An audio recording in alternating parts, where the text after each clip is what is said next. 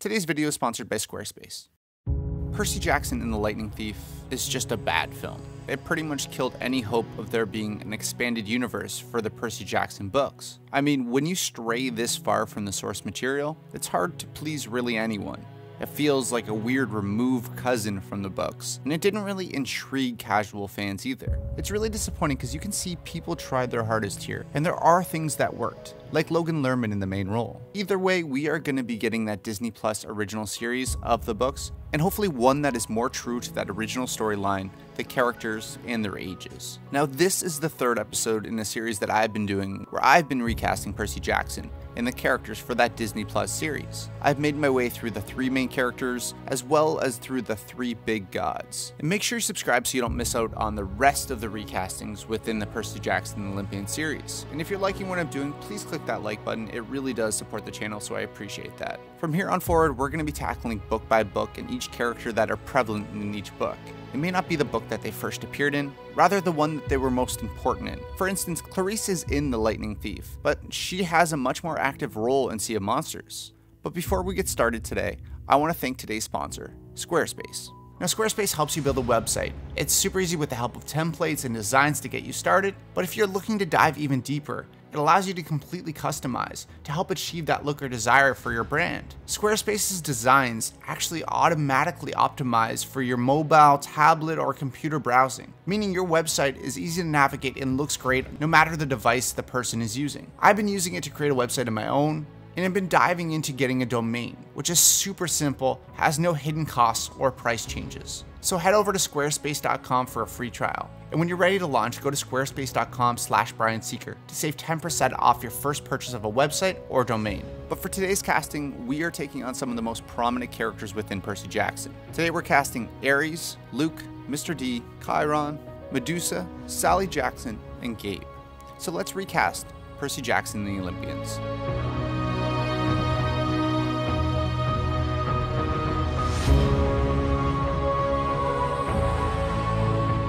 First up, we have Ares, the god that was very shortchanged in the original movie. He was straight up left out of the story, when in the books he's actually a pretty major player and a villain. Now, Ares should be forceful, proud, and I've always felt like Ares is more of a force of nature, uncompromising, unwilling to bend. He should almost be animalistic in his ways. As for an actor, I think there are some really good choices out there. Like Jon Bernthal I think would be great for this, but I gave this slight edge and I ended up choosing Tom Hardy instead.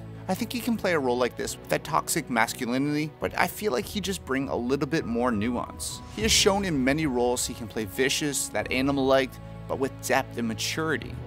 The things I did in Africa make your transactions look paltry. I think he can communicate that all on screen, as well as being controlled by Kronos in his dreams. I really can see Tom Hardy here, and I think he'd nail this one. So Tom Hardy as Ares. Next up we have Chiron, the centaur who looks after Camp Half-Blood and its students. He is very protective of them. Now, the most important thing with Chiron is that feeling, that fatherly, overlooking, there to help and comfort. He is patient and kind and really supportive. Now, the official art for the books is not exactly how I pictured this character, and although I think Pierce Brosnan actually did a great job, I don't think his looks exactly lined up what I pictured either. He's described in the books as having thinning hair, bushy eyebrows, and a beard, as well as intense brown eyes. I don't know why, but I've always pictured an older version of this character. Definitely older than what the art looks like. Someone who has more wisdom and has seen lifetimes go by. Now, this may be a personal thing, but I've always felt like Chiron has had more of an air of mystery to him. Him training Achilles, as well as being the son of Kronos, alludes to a backstory that we never really see. I mean, he's stepbrothers with the big 3, so how did he end up in Camp Half-Blood? I need someone who can bring that gravitas that Chiron needs, but that calm and understanding nature. I really like Jude Law for this, but unfortunately he's been cast as young Dumbledore, and I think it just might be a little bit too similar. So I end up going a little bit older, and I end up going with Timothy Dalton, who of course was Bond in the past, so it has that nice link to Pierce Brosnan, but his work in Doom Patrol shows just a touch of what his Chiron would be. Not this time. It's mine. She's perfectly safe under my care. He has that calm and understanding nature, but he almost has that little bit of an ominous feeling, which I think would play well with the mystery of the character. I think he also looks the part, being older, thinning, and collected in his ways. So Timothy Dalton as Chiron. Next up, we have Sally Jackson. Not the flashiest character in the series, but definitely one that is important. She should be incredibly kind and loving, but you can also see that little bit of a rebellious streak in her, especially with her falling in love with Luke Evans' Poseidon in her youth. She should be beautiful, but be very mentally strong. I mean, she had to deal with Gabe for nearly a decade. I end up going with Linda Cardinelli, who is best known for being Hawkeye's wife in Age of Ultron. She's beautiful and perfect for an age like this, and she does a great job of showing strength while still being vulnerable. She also has shown in Freaks and Geeks in the past that she has that little bit of a rebellious side, especially in her youth, that I think works well with the character too, but she's got that little bit of playfulness, that strength, as well as that loving feeling that is most important for Sally. But I see those guys, those gods. You don't think they need me? I think they do, which is a lot scarier. So Linda Cardinelli as Sally Jackson.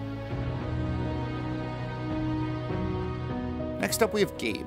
He was played by Joe Pantoliano, who plays it very big, but you can definitely buy into this character being very disgusting and vile as he is in the books. Someone you'd question why Sally is even giving them the time of day. Now Gabe is a tough character to nail without being too over the top. I want an actor who feels like they can naturally be abusive while being disgusting. I went with an actor who can turn this character from a joke to a real-life threat. That man is Vincent D'Onofrio. He has shown he can play dark and disturbed and fueled by anger in Daredevil, and he also played one of the most disgusting creatures I've ever seen on screen in Men in Black. Give me sugar. You can also see him being a little bit more of a grounded slime ball in Jurassic World. This is happening! With or without you. I think he'd bring this character that could be cringy, really rooted in reality, and really help you understand what Sally put herself through just for her son. I think he'd have a grounded level performance, which brings that abuse and disgustingness very close to home. So Vincent D'Onofrio as Gabe. Next up we have Mr. D, the camp director who definitely does not want to be there. Now every single fan cast of Percy Jackson knows and probably believes there are only two actors in the world that can play Mr. D, Jack Black or Danny DeVito, and honestly I can see why.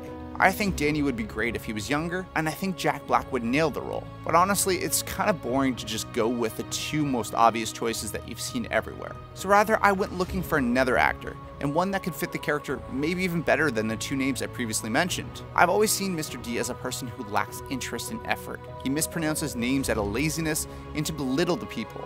I want that apathy, someone who is constantly in a bad mood. Although Stanley Tucci was great in this role, I think he played it with a little bit too much of a fun-loving nature. I want to see that bad mood shining through. I end up going with Mark Sheppard, who I think would be incredible. He's best known for his work in Supernatural, but it's in Doom Patrol again, but we see a little bit of his version of what Mr. D could look like. He plays Kip where he's inconvenienced and annoyed to save the world. So, what's your plan? Zap everything that comes through that door? Nobody's rooting harder for you than I.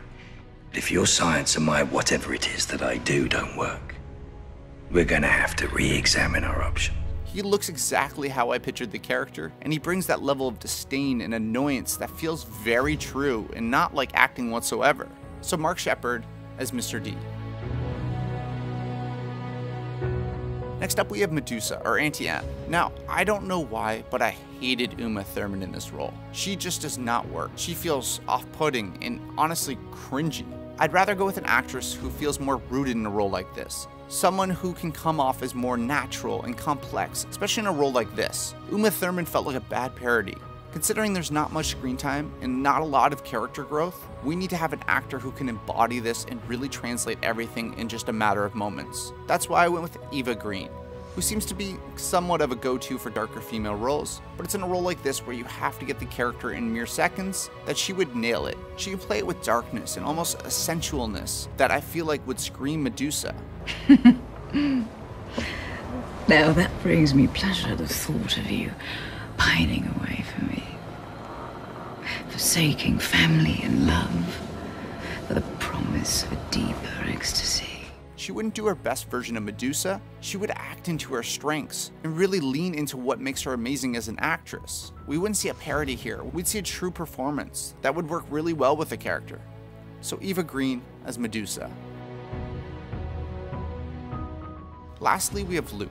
Now Luke in the movies, in my opinion, was the worst handled character. From the get-go, he just seems evil. You know he's not a helping hand in the film, and he's played with almost a cynicism, which really didn't come across for me in the books. I really like in the first book that Luke isn't revealed until the very end that he's the villain. He isn't someone that should stick out, and definitely not be what the movies made him out to be. Now Luke, unlike our main three characters in the first book, is 19 years old. He should pretty much be a grown man. He should be attractive and much more personal than the movies would lead you to believe.